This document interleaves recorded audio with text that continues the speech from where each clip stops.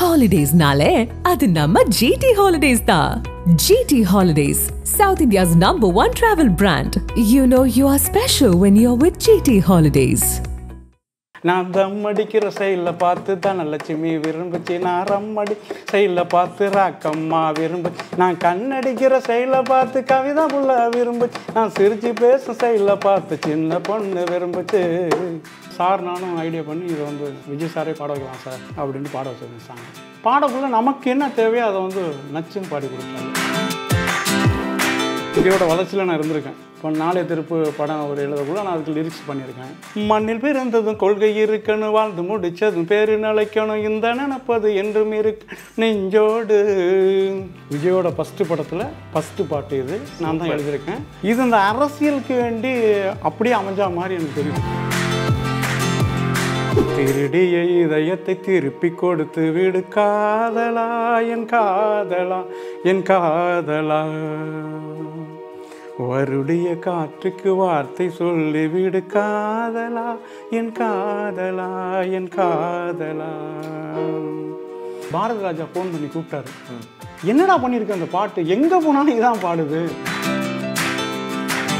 அவ கண்ணை பார்த்தா ஐயோ அம்மா, அவ கண்ணம் பார்த்தா ஐயோ அம்மா, திங்குதுன்னா திகு திகு திந்துன்னா திங்குதுன்னா திகு திகு திந்துன்னா, அவ நடைய பார்த்தா ஐயோ அம்மா, அவ உடைய பார்த்தா ஐயோ அம்மா. சுந்தரா டிராவல்ஸில் வந்து இப்போ வந்து ஒரு டூயட்டு அது வந்து இவங்களுக்கு ஏற்ற மாதிரி இருக்கணும் அப்படின்னு பார்க்கக்குள்ள நான் என்னென்னமோ கம்போஸ் பண்ணேன். ஆனால் நம்ம ப்ரொடியூசருக்கு அப்புறம் எல்லாருக்குமே பிடிச்சது அந்த பாட்டு தான். அந்த டிங் டிங் டிங் டிங் ஒரு புதுசாக இருக்குது, அதை வச்சுக்கோம் அப்படின்னு நான் சாங் பண்ணேன். அப்புறம் அவன் வந்து கோச்சிக்கிட்டு போவா, நீ சந்தனம் பூசிய மல்லிகைன்ட்டு அந்த மாப்பிள்ளை ரெடி பண்ணுவாங்க அந்த சுந்தரா டிராவலர் பஸ்ஸில். ஆமாம், திருப்பி போய் ஒரு மியூசிக் போட்டு சக் சா ஜங் டிண்டா கேட்டு சக் சக் சா, அது வந்து ஃபுல்லாக கட் பண்ணி டிவியில் அதான் போட்டாங்க.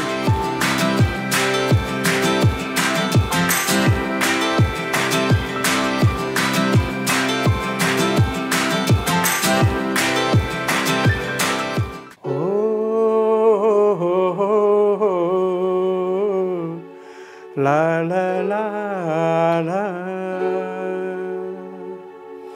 நிலவே நிலவே சரிகம பதனி பாடு, என் கனவை திருடி பல்லவி வரியாய் போடு, உன்னை ஒவ்வொரு இரவிலும் தேடுகிறே,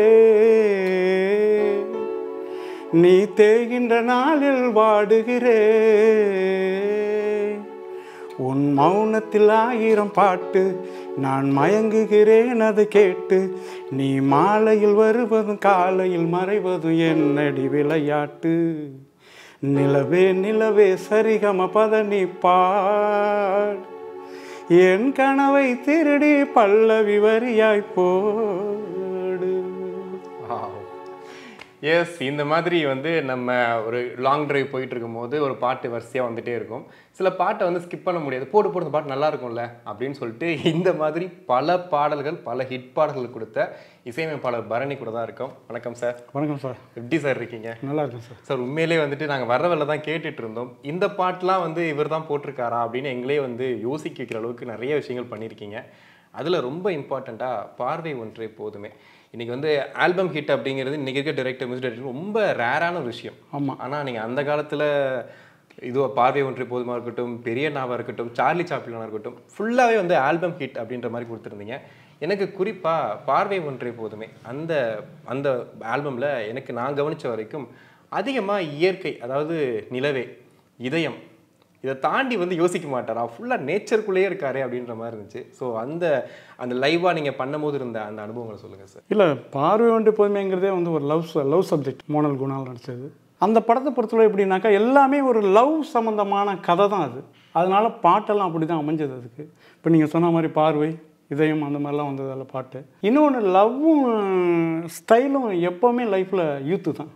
எத்தனை ஜெனரேஷன் வந்தாலும் அது ரெண்டுமே யூத்தாக தான் இருக்கும். ஸ்டைலும் லவ்வும் அதை எந்த மியூசிக் டேட் வந்தாலும் அதை தான் ஃபாலோ பண்ணி ஆகணும். ஓகே, அதை அப்போ நான் அதை ஃபாலோ பண்ணிகிட்டு இருக்கேன். இப்போ அதை ஃபாலோ பண்ணிகிட்டு இருக்கேன். இப்போ பண்ணுற சாங்கும் நிறையா அந்த மாதிரி தான் பண்ணிகிட்டு இருக்கேன். அது எங்கே சார் பிடிச்சிங்க அந்த பல்ஸை? அதாவது திருடிய இதயத்தை திருப்பி கொடுத்து விடு, அப்படின்னும் போது எழுதுனதே நான் தான் அந்த பாட்டு. அதான் நான் கேட்குறேன், என்னன்னா இப்போதைக்கு நாங்கள் பார்க்கும்போது ஒன்று லவ் ஃபெயிலியர் ஆயிடுச்சு அப்படின்னா வந்துட்டு பையன் பொண்ணை திட்டுறதும் பொண்ணு பையனை திட்டுறது இந்த மாதிரி தான் இருக்கும். பட் நீங்கள் எப்படி அதை யோசிச்சிங்க அந்த டைமில்? அதான் அந்த லவ்வோட எக்ஸ்ட்ரீம்லாம் நம்ம அதுக்குள்ளே போய் கிடப்போம்ல நம்ம.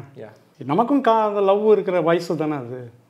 நான் அந்த படம் பண்ணிகிட்டு இருக்கோம்ல அந்த மாதிரி காலங்கள். அதுக்குள்ளே போகக்குள்ள அந்த டியூனுக்கு அப்படி வந்து அமைஞ்சது. அது திருடிய இதயத்தை திருப்பி கொடுத்து விடு காதலா அப்படின்னு எழுதுனேன். இல்லை உங்கள் சொந்த அனுபவம் அது? அனுபவம் இல்லை, நிறைய பேரோட அனுபவம்.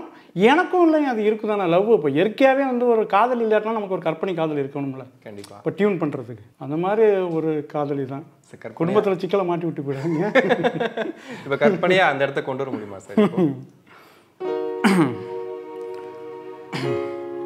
திருடிய இதயத்தை திருப்பி கொடுத்து விடு காதலா என் காதலா என் காதலா,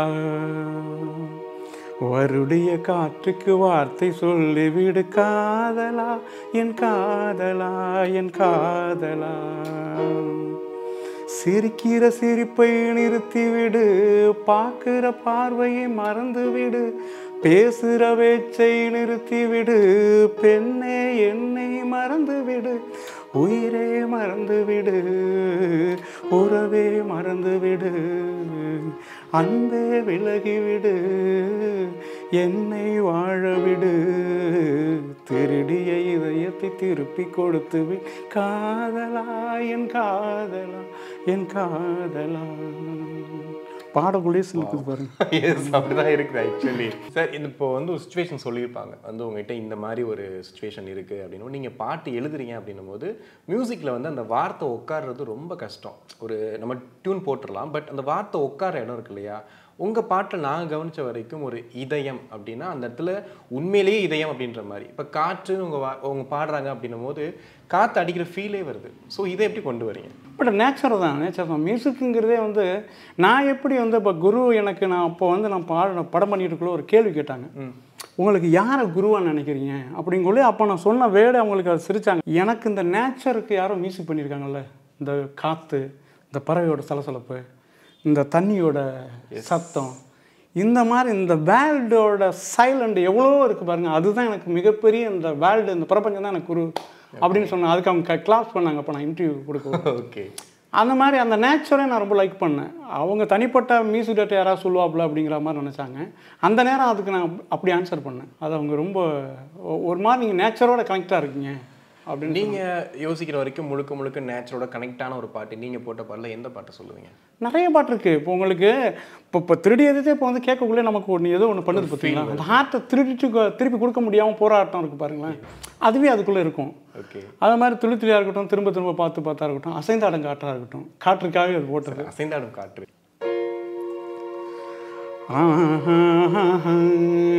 லா லா லா லா லா லா லா லா லா லா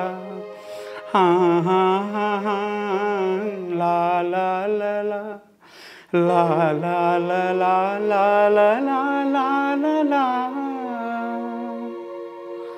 ஏ அசைந்தாடும் காற்றுக்கும் அழகான பூவுக்கும் காதலா காதலாம், ஏ அலையாடும் கடலுக்கும் அது சேரும் மணலுக்கும் காதலாம் காதலாம், கொஞ்சம் இனிக்கும் கொஞ்சம் கரைக்கும் மொத்த சுவைக்கள் மூழ்க இச்சை இருந்தும் சங்கந்தேன் சர்ச்சைகள் செய்திடவா, ஏ அசைந்தாடும் காற்றுக்கும் அழகான பூவுக்கு காதலா காதலா.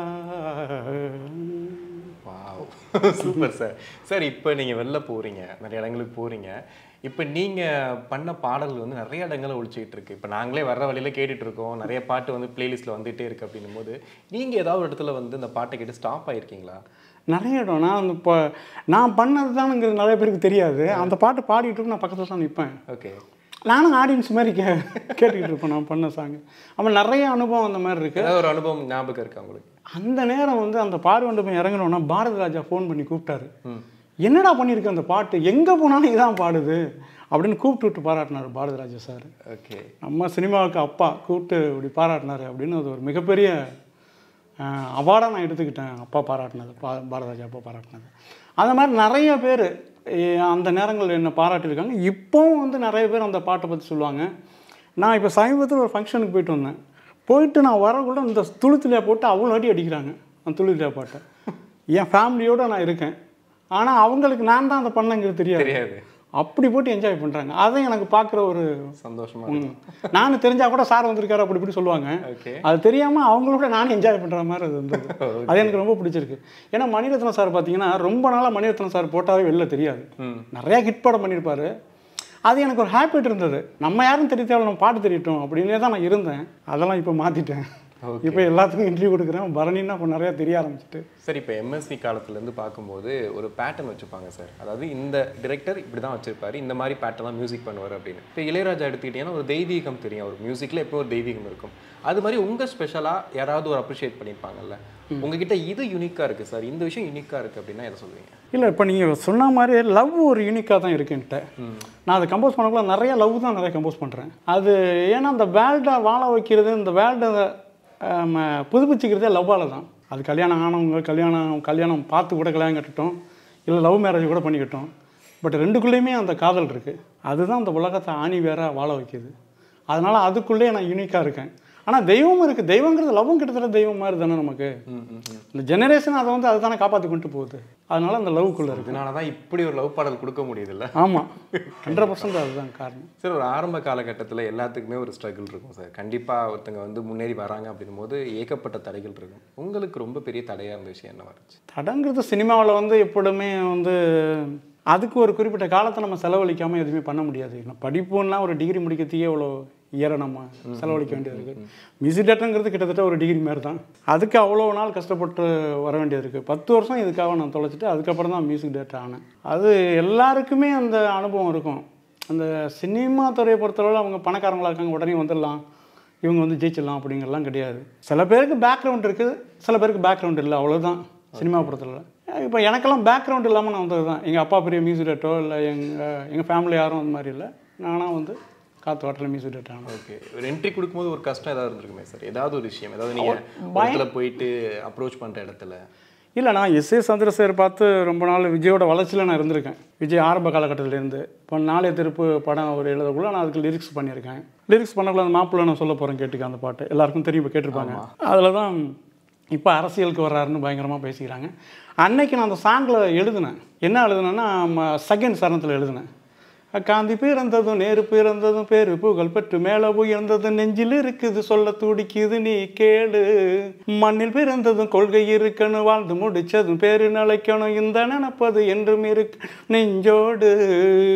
கல்வி கண் தந்த காமராஜர் போல, தமிழின் நிலை காக்கும் கலைஞர் போல, வாரி கொடுத்ததில் வள்ளல் எம்ஜிஆர் போல, புரட்சி பல செய்யும் செல்விய போல, நாம் எல்லாம் சேர்ந்து அவரை போல உழைக்கணும். ஜினுக்கு ஜிங்கா ஜிங்கா ஜினுக்கு ஜிங்கா மாப்புள்ள நான் சொல்ல போகிறேன் கேட்டுக்க. ஜினுக்கு ஜிங்கா ஜிங்கா ஜினுக்கு ஜிங்கா. விஜயோட ஃபஸ்ட்டு படத்தில் ஃபஸ்ட்டு பாட்டு இது நான் தான் எழுதியிருக்கேன். இது இந்த அரசியலுக்கு வேண்டி அப்படியே அமைஞ்சா மாதிரி எனக்கு தெரியுது. இப்போ அரசியலுக்கு வர்றாரு, அது நிறைய பேர் பேசிக்கிறாங்க. இந்த சாங் அப்படியே அப்போ நான் எழுதக்குள்ள, எனக்கு அப்போ 21 வயசு நான் அந்த பாட்டு எழுதக்குள்ள. அவர் என்னோட 2 வயசோ 3 வயசோ கம்மி விஜய் சார். 18 வயசோ 17 வயசோ பிறந்தாலும் அந்த மாதிரி அந்த காலகட்டத்தில் நான் எழுதினது. அது முன்கூடியே கணிச்ச மாதிரி அது கணிச்சா மாதிரி அது இயற்கையாக சில நேரம் வந்து விழுகிறது தான். நானும் அவர் அப்போ அரசியலுக்கு வருவார் அப்படிங்கிற மாதிரிலாம் ஃபீல் பண்ணிடுறதில்ல. நம்ம சினிமானாலே அடுத்த கட்டம் என்ன அரசியல் தானே. சினிமாவில் ஒரு உச்சக்கட்டம் தொட்டோம்னா அடுத்த அரசியல் தானே போகிறோம். அந்த மாதிரி ஒரு கணிப்பில் அதை நான் எழுதுனது தான். Super sir. ஃபஸ்ட்டு படத்திலே விஜய் அவர்கள் 3 பாட்டு பாடியிருக்காரு. இப்போ அவர் பாட நான் பாடணும்னு ஆசைப்பட்டு கேட்குறது ஒரு பக்கம் இருக்கலாம். பட் மியூசிக் டைரக்டர்னும் போது ஒரு வாய்ஸில் ஒரு யூனிக்னஸ் பார்ப்பீங்க. ஆமாம், இந்த வாய்ஸ் நல்லா இருக்குது, இதை யூஸ் பண்ணிக்கலாம் அப்படின்ட்டு. அப்படி விஜய் வாய்ஸில் நீங்கள் பார்த்த ஒரு சிறப்பான விஷயம் என்ன? இல்லை, விஜய் அதான் பாடின ஃபஸ்ட்டு பாட்டில் இருந்து இப்போ வரைக்கும் எல்லா பாட்டுமே ஹிட்டு, சூப்பர் ஹிட்டு. ஸோ நீங்கள் அதில் என்ன பார்த்தீங்க அந்த டைமில்? இல்லை, ஆல்ரெடி அவங்க வீட்லேயும் மியூசிக் ஞானம் அப்படியே இருக்குது. அவங்க மாமா பாடகர், அம்மா சோபாமா பாடகர். அதனால் அவங்களுக்கு பிறந்த பையன் அப்புறம் என்ன மியூசிக்கு சொல்ல வேண்டியதில்லை. இன்னொன்று, மியூசிக் எல்லா பாட்டுமே பாடுவாப்புல, எல்லா பாட்டுமே அதுக்கு முன்னாடி பாட்டெல்லாம் பாடுவாப்புல. அதே போல் அந்த நேரங்களில் வந்து நான் வந்து அந்த சாங் கம்போஸ் பண்ணக்குள்ள சார்கிட்ட தான் பேசிகிட்டு இருந்தோம். இந்த மாதிரி விஜய் அப்போ தேவா மியூசிக்லலாம் பாடிட்டு இருந்தது. அப்போ அதுக்கப்புறம் தான் அவங்க சார் நானும் ஐடியா பண்ணி இதை வந்து விஜய் சாரே பாட வைக்கலாம் சார் அப்படின்ட்டு பாட வச்சிருந்தேன் சாங்கு. பாடக்குள்ளே நமக்கு என்ன தேவையோ அதை வந்து நச்சுன்னு பாடி கொடுத்தாப்புல. நான் என்ன ஸ்டைலில் அதை கம்போஸ் பண்ணியிருந்தேனோ அப்படியே பாடி கொடுத்தாப்புல. ஓகே. அது எனக்கு ஒரு பெரிய ரிஸ்க் எடுத்த மாதிரி தெரியல, ஈஸியாக தான் பாடி கொடுத்தாரு அந்த டைமில். இப்போ நீங்கள் பார்த்தீங்களா, இப்போ நான் ரெடின்னு ஒரு சாங் வந்திருக்கு. ஆமாம். அந்த சாங்கில் வந்துட்டு அவர் டான்ஸ் அந்த மூவ்மெண்ட்லாம் பார்த்துட்டு எல்லாம் அதை கூட தான் கம்பேர் பண்ணிட்டு இருக்காங்க. ஆமாம், தம்மடி ஸ்டைல் எடுத்து போட்டு வச்சுருக்காங்க. அவர் தம்மடிக்கிற மாதிரி ஸ்டைல் இருக்குது. ஆமாம், அதுக்கு எடுத்து போட்டு 2 வரி பாருங்க சார். அதுக்கு ஸ்டைலுன்னா ஸ்டைலு தான், நான் தம் அடித்தா ஸ்டைலு தான். ஸ்டைலுன்னா ஸ்டைலு தான், நான் ரம் அடித்தா ஸ்டைலு தான். சலக்குத்தா சலக்குத்தா ஜல் ஜல் ஜல் சலக்குத்தா சலக்குத்தா சலக்குத்தா ஜல் ஜல் ஜல் சலக்கு. நான் தம் அடிக்கிற ஸ்டைலில் பார்த்து தான் லட்சுமி விரும்புச்சு. நான் ரம் அடி ஸ்டைலில் பார்த்து ராக்கம்மா விரும்பு. நான் கண்ணடிக்கிற ஸ்டைலில் பார்த்து கவிதா புள்ள விரும்புச்சு. நான் சிரிச்சு பேசும் ஸ்டைலில் பார்த்து சின்ன பொண்ணு விரும்புச்சு. போட நான் யாரையும் விரும்பலை, எனக்கு யாரையும் பிடிக்கல. நான் யாரையும் விரும்பலை, எனக்கு யாரையும் பிடிக்கல. நான் தம் அடிக்கிற நான் தம் அடிக்கிற ஸ்டைலில் பார்த்து தான் லட்சுமி விரும்புச்சு. நான் ரம் அடிக்கிற ஸ்டைலில் பார்த்து ராக்கம்மா விரும்புச்சு. Super sir. இல்லை அப்படி பாடி காட்டின அந்த எனர்ஜி அந்த ஸ்டைல் எப்படி இருக்கோ அப்படி பாட்டு ஆக்சுவலி நீங்கள் எழுதுனது? ஆமாம் எழுதுனது, நான் எழுதுனது. அதான் அது என்ன ஒரு பெருமை. அது சார் அதான் கேட்டு இந்த சாங் ரொம்ப நல்லா இருக்குன்னு விஜய்க்கு பயங்கரமாக பிடிக்கும். 3 பாட்டுமே நீங்கள் எழுதுனா? ஆமாம். ரோட்டில் ஒரு சின்ன பொண்ணு, ஜூட்டடில்லா, அதில் ஒரு லைன் எழுதுனா அது அப்படியே சார் சிரிப்பார். என்ன பாட்டு? அந்த ஜூட்டடில்லாவில் விஜயும் சொன்னால தான் பாடினது. அதில் வந்து ஜூட்டடிலா சுந்தரமாலா காதல் கிஸ்ஸாலா டுப்படிலாலா சுத்துறப்பில்லா பொய் கப்சால் அப்படி பாட்டு வரும். சரணத்தில் வந்து ஒரு லைன் எழுதுனேன்.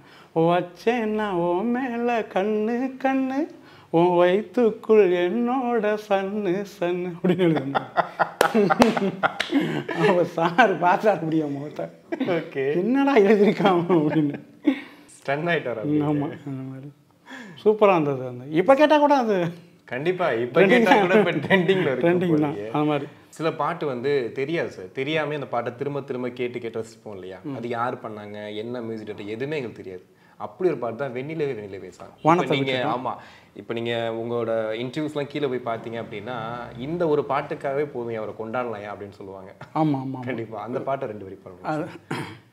வெண்ணிலவே வெண்ணிலவே வானத்தை விட்டுட்டு வா, நெஞ்சுக்குள்ள உள்ளதெல்லாம் காதுல சொல்லிடவா, இதயம் என்ன புத்தகமா படித்து விட்டு தந்து விட, காதல் என்ன கட்டிடமா இடித்து அதை கட்டிவிட, வெண்ணிலவே வெண்ணிலவே வானத்தை விட்டுட்டு வா, நெஞ்சுக்குள்ள உள்ளதெல்லாம் காதுல சொல்லிடவா.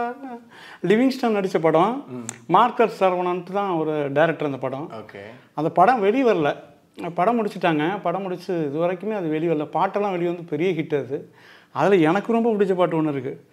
அலை அலை அலையாய் அலையுது மனசு பூவே செம்பூவே, குழு குழு நிலவாய் கொஞ்சிரம் அந்த என்ன அன்பேன்னு ஒரு பாட்டு இருக்குது. ஓகே, ரொம்ப நல்லா இருக்கும் அந்த பாட்டு. அந்த கேட்கக்குள்ளே ஏதோ ஒரு வைப்ரேட் பண்ணும்ல. கண்டிப்பாக அந்த மாதிரி இருக்கும் அந்த பாட்டு. நான் பண்ணக்குள்ளேயே ஸ்வர்ணலதா மேம் கிட்ட அந்த வாய்ஸில் என்ன சார் இருக்குது? இது வரைக்கும் நீங்கள் பண்ண படங்கள் ஒரு பாட்டு கூட அவங்க இல்லாமல் நீங்கள் பண்ணதே இல்லை, என்ன காரணம்? இல்லை, ஸ்வர்ணலதாவை பொறுத்தளவில் எப்படின்னா ஒரு ஒரு யூனிக் இருக்குது அவங்க வாய்ஸில், ஒரு தனி இருக்குது. பட் என்னன்னா உங்களுக்கு இப்போ வந்து இப்போ எல்லாரும் ஈஸ்வரி வாய்ஸ்னால் ஒரு தனியாக கண்டுபிடிச்சிருவோம். அதே போல் வந்து சுசிலாமா வாய்ஸ்னால் தனியாக கண்டுபிடிச்சிருவோம். ஜானகி வாய்ஸ்னால் தனியாக கண்டுபிடிச்சிருவோம். அந்த மாதிரி ஸ்வர்ணலதா வாய்ஸும் தனியாக கண்டுபிடிச்சிருவோம். சில பேரோட சாயலில் பாடுவாங்க. ஆனால் ஸ்வர்ணலதா வந்து அது அது இயற்கையாக கிடைக்கிது சார். அது வந்து ஒருத்தர் நம்ம வந்து எதுவும் சொல்லிட முடியாது. அது அவங்கவுங்களுக்கு அந்த கடவுள் கொடுக்குற கிஃப்ட்டு. அந்த வாய்ஸில் ஒரு தனி. ஆனால் எவ்வளோ டாப்பு கம்போஸ் பண்ணாலும் பாடிடுவாங்க. நான் சுந்தரா டிராவல்ஸில் ஒரு சாங் ஒன்று பண்ணேன், ரொம்ப நல்லா இருக்கும் அந்த பாட்டு. அடடா ஊர்குளத்தில் தாமரை பூ ஆட கண்டேன், மெதுவாய் பாட்டெடுத்து பூங்குயிலும் பாட கண்டேன், மெதுவாய் மேகமெல்லாம் அங்கும் இங்கும் போக கண்டேன், புதிதாய் நிலா பாட்டெடுத்து பாட கண்டேன், அடடா ஊர்குளத்தில் தாமரை பூ ஆட கண்டேன். இந்த இடம்லாம் பாடிடுவாங்க. சரணத்தில் ஒரு இடம் ரொம்ப டாப்பில் வரும்.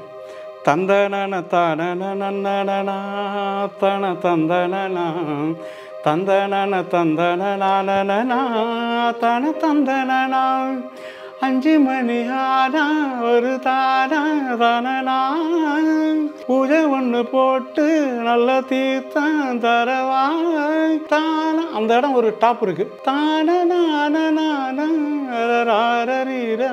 லேடிஸ்க்கு ரொம்ப டாப் அது.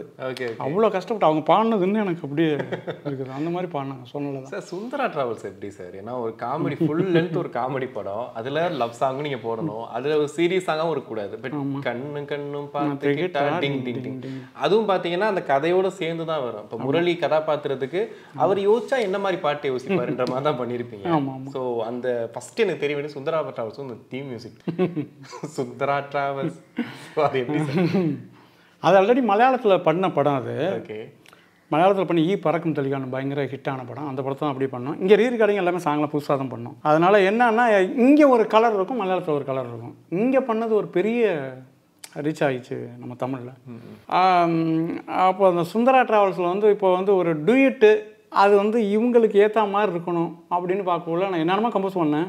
ஆனால் நம்ம ப்ரொடியூசருக்கு அப்புறம் எல்லாருக்குமே பிடிச்சது அந்த பாட்டு தான். அந்த டிங் டிங் டிங் டிங் ஒரு புதுசாக இருக்குது, அதை வச்சுக்கோம் அப்படின்னு அந்த சாங் பண்ணேன். அப்புறம் அவன் வந்து கோச்சிக்கிட்டு போவா, நீ சந்தனம் பூசிய மல்லிகைன்ட்டு ஜெயச்சந்திரன் பாடுவார் அந்த பாட்டு. அதுக்கப்புறம் Sundara travels title song theme. அந்த படத்துக்கு ரீரிகார்டிங்காக தான் ஒரு மாதிரி இருக்கும். அது ஒரு ஸ்டைல் பண்ணோம். அவன் அந்த ஹீரோயினி ஓப்பனிங் காட்டக்குள்ள அந்த குடுக்குடுப்புக்காரன் அடிப்பான் பாருங்களேன். ஆமாம். குடுக்குடுன்னு இப்படி அடிப்பான்ல, அதை தான் ஃபஸ்ட்டு பிஜிஎம்மா அதுக்கு போட்டான். அவங்களுக்கு பிஜிஎம்மா ரொம்ப நல்லா இருந்தது. ஏதாவது ஒரு புதுசு கண்டுபிடிப்போம். அவங்க ட்ரஸ்டியாக வர்றாங்க ஒரு அழுக்கா.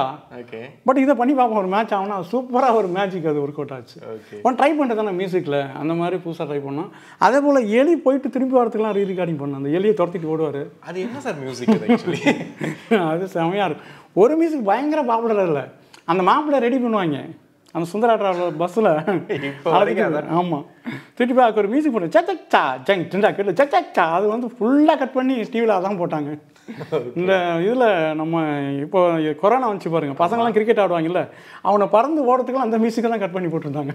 அந்த மியூசிக் அவ்வளோ ஃபேமஸ் ஆகி போச்சு. எவ்வளோ நேரத்தில் போட்டீங்க? அதை நான் கம்போஸ் பண்ணது ஒரு 1/2 hour இருக்கும். அந்த கம்போஸ் பண்ணது கம்போஸ் பண்ணி செட்டப்பு ரெடி பண்ணுறது. இப்போ கம்போஸ் பண்ணி போகிறோம்ல, இந்த மாதிரி ஒன்று அடிச்சுக்கிட்டு இந்த மாதிரி ஜச்சா அப்படி பாருங்க அடி அந்த ரிதம் கொடுக்குறோம்ல, கொடுத்து அந்த செட்டப் அப்படியே ரெடி பண்ணி அது என்ன ஒரு 1.5 நிமிஷம் இருக்கும். அது அப்படியே கம்போஸ் பண்ணி போட்டோம். அது நிறைய இடத்துல பயங்கர ஃபேமஸ் ஆகிடுச்சு. அது அதே போல் சார்லி சாப்ளின் பார்த்தீங்கன்னா யாசிகா ஒன்று அப்படின்னு சாங்கில் போட்டேன். அது பயங்கர ஃபேமஸ். அது மியூசிக்கில் ஏதாவது ஒரு புதுசு கண்டுபிடிக்கணும்னு ரொம்ப நினைப்பேன், ட்ரை பண்ணுவேன். ஆனால் பட் நமக்கான கரெக்டான டேரக்டர் மாட்டினா நம்ம வேறு லெவலில் போயிருப்போம். அது அமையல. ஏன் சார்? இப்போ சார்லி சாப்ளின் எடுத்துக்கிட்டால் கூட நீங்கள் இப்போ சொல்லிட்டே இருக்கீங்க புதுசாக ட்ரை பண்ணுன்ட்டு.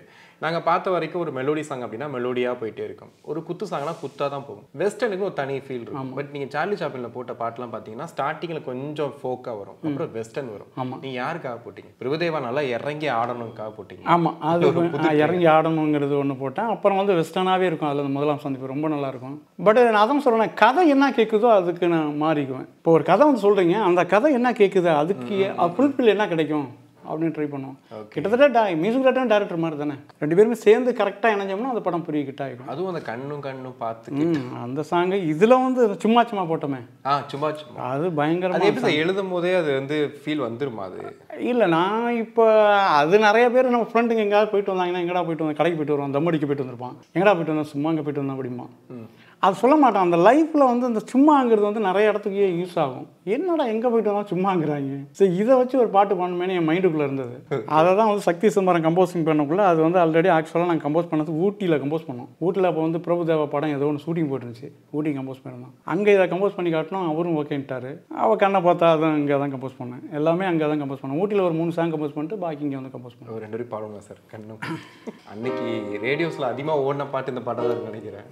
அவ கண்ணை பார்த்தா ஐயோ அம்மா, அவ கண்ணம் பார்த்தா ஐயோ அம்மா, திங்குதுன்னா திகு திகு திந்துன்னா திங்குதுன்னா திகு திகு திந்துன்னா, அவ நடைய பார்த்தா ஐயோ அம்மா, அவ உடைய பார்த்தா ஐயோ அம்மா, திங்குதின்னா திகு திகு திங்குதின்னா, அவனுக்கு நடையோ தன்னா தர தரத்தே நடையோ தன்னா தன்னா, திந்திந்தானா திந்திந்தானா திந்திந்தானா கண்ணை பார்த்தா ஐயோ அம்மா அவ கண்ணம் பார்த்தா ஐயோ அம்மா கம்போஸ் பண்ணோடனே ஓகேன்ட்டாங்க. Okay super. அதாவது ஏதோ ஒரு ட்ரெண்டியாக பிடிச்சி அப்படி போட்டோம்னு வச்சுன்னா அப்படியே ஓகே பண்ணிடுறாங்க. அது சூப்பராக அந்த சாங்கு. அப்புறம் சும்மா தான் சொன்னேன், எல்லாரும் சும்மானு சொல்கிறாங்க, அது தட்டிட்டு பாடினா அது நமக்கு என்ன சார் வாழ்க்கையில் மக்கள் வாழ்க்கையோட என்ன புழங்குறோமோ அதுதானே வேடு. எங்கேருந்து நம்ம வேறு பிடிச்சா கொண்டு வரோம்.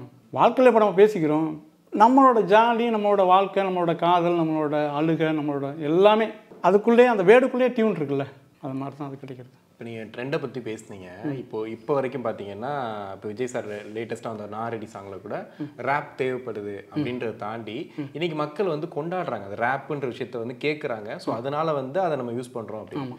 நீங்கள் இருந்த காலகட்டத்தில் வந்துட்டு இந்த மாதிரி மியூசிக்லாம் தேவா சார் தான் பண்ணிட்டு இருந்தார். கொஞ்சம் கானா வரும், கொஞ்சம் மெலோடி வரும். ஸோ அந்த பேட்டர்னில் உங்கள் பாட்டு இருக்குன்னு யாராவது சொல்லியிருக்காங்களா? இல்லை எல்லாருக்குமே ஒரு தனித்துவம் இருக்குது. இப்போ வந்து தேவான சாங் ஒரு ஸ்டைலு.